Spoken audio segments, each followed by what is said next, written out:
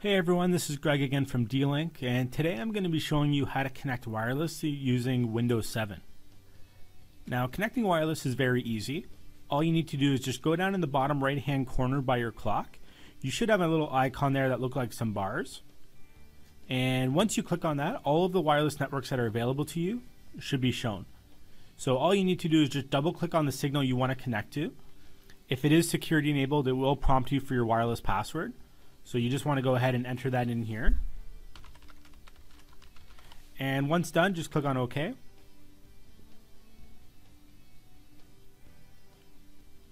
Alright, you typically won't get a message popping up saying you are connected.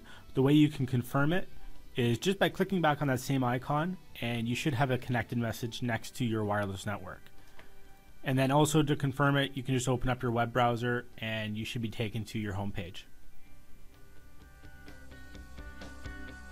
For more helpful videos, please check out support.dlink.ca.